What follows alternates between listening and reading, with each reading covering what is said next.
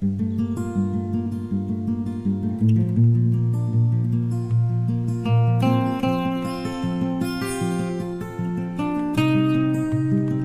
whole picture, the world, what's going on in the world.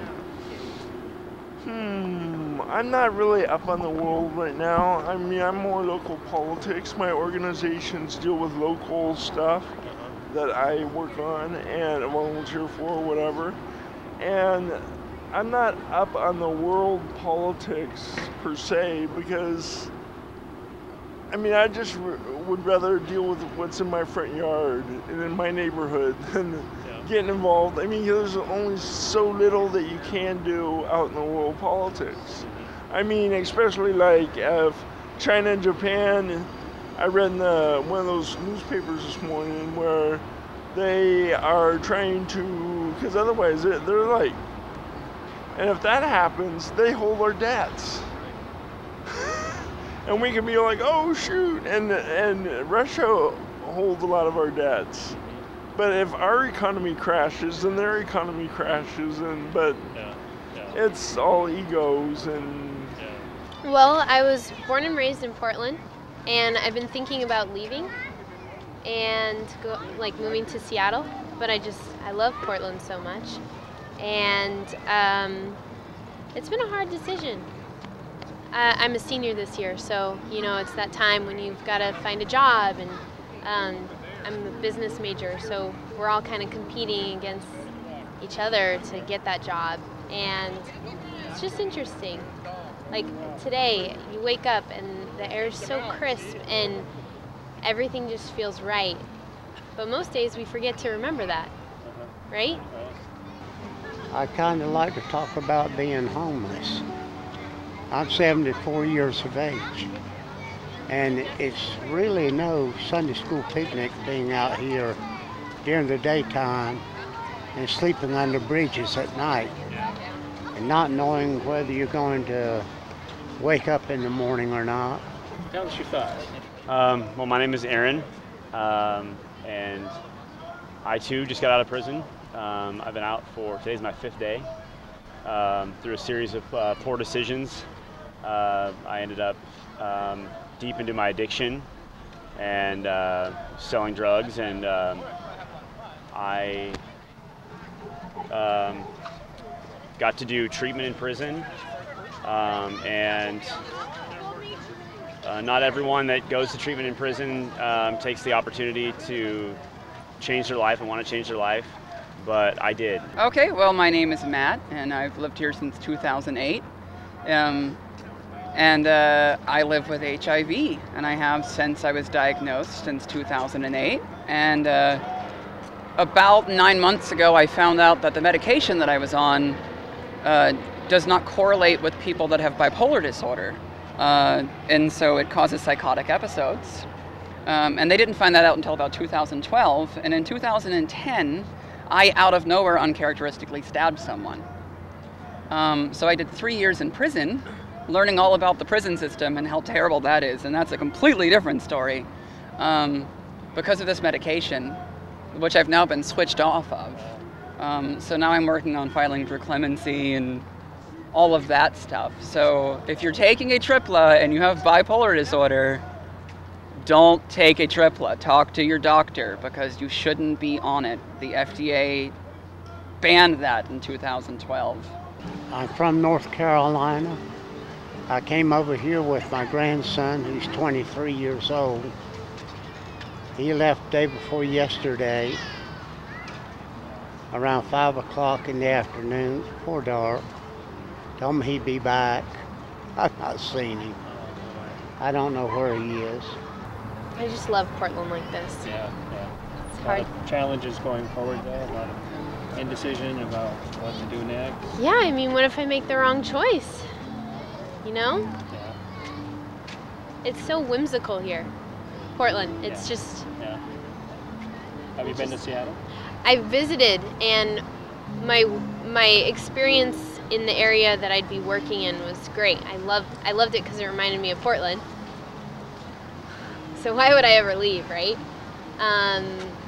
But I haven't lived anywhere else, really. So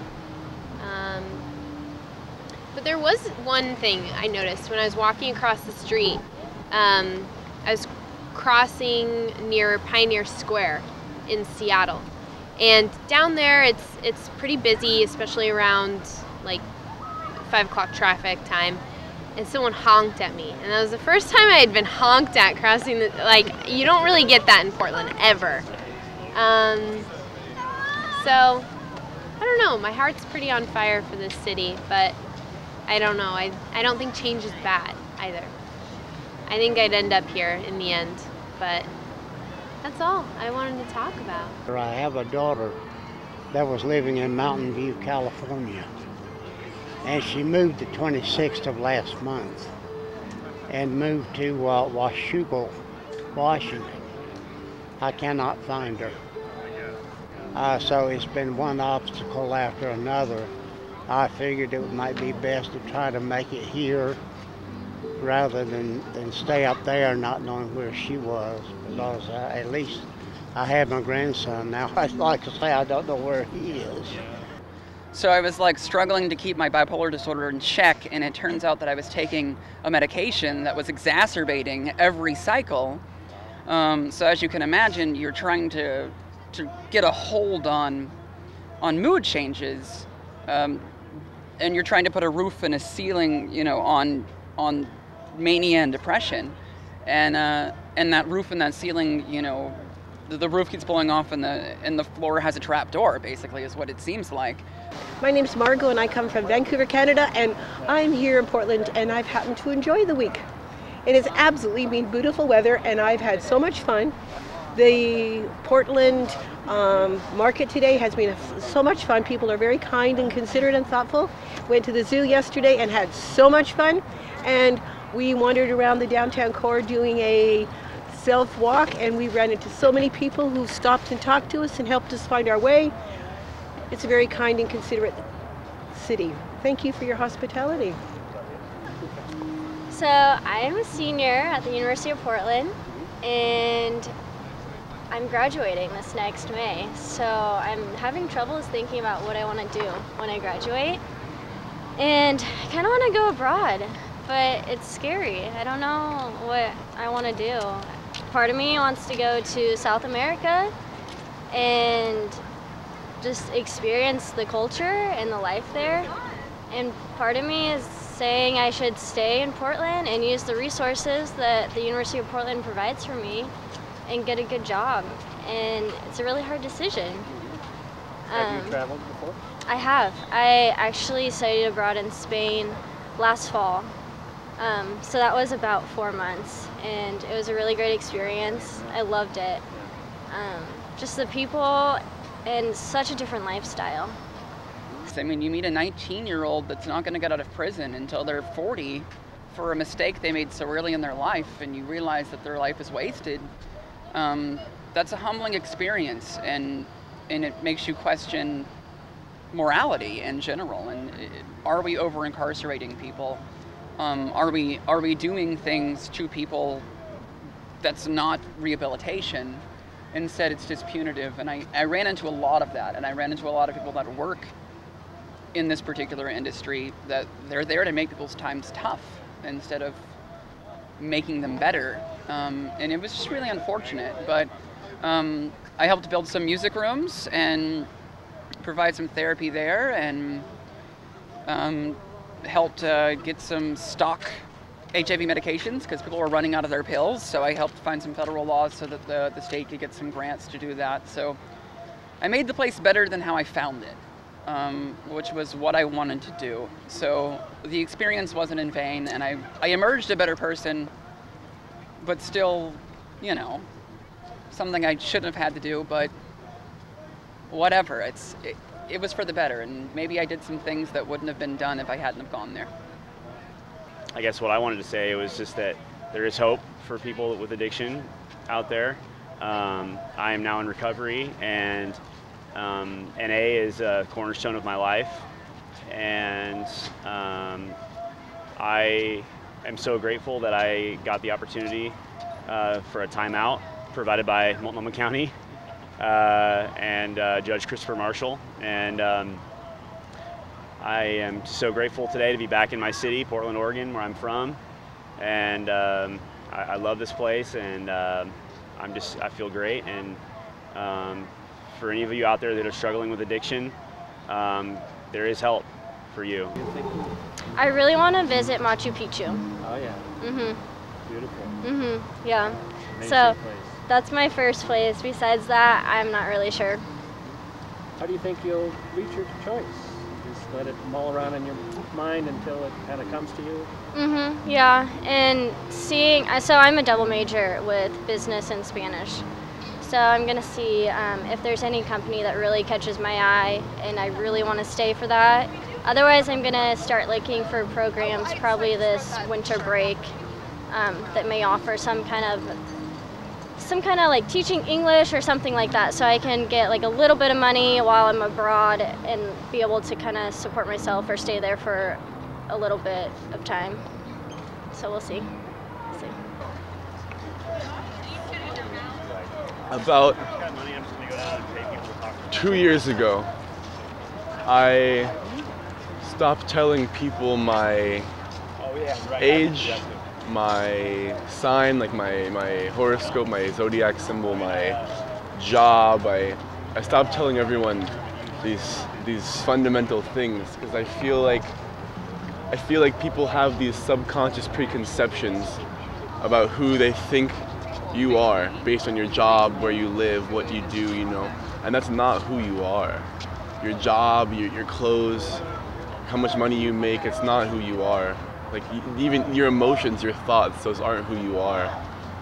And so by eliminating all of those false pretenses, I am giving everyone a chance to really get to know me and not know me based on who they think I am, if that makes sense. You are so infinite, beyond the wildest imagination of this physical form, sharing a life with everything, space and time, no limits.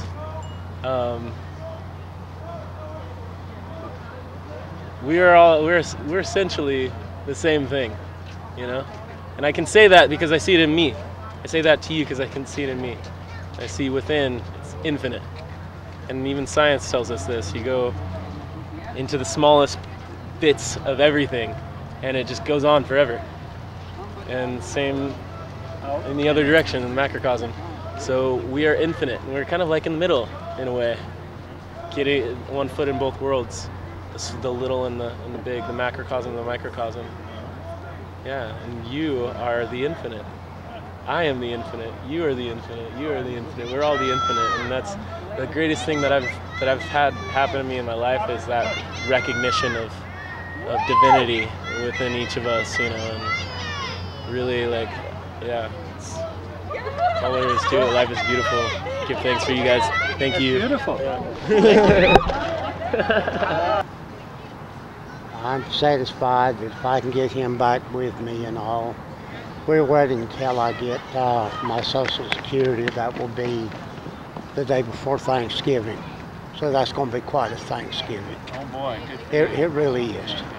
And I hope with that money we can find some place that we can get and start all over. I hope you do. And that's what we're hoping for. Good luck with that. Nice talking with you. Nice talking with you.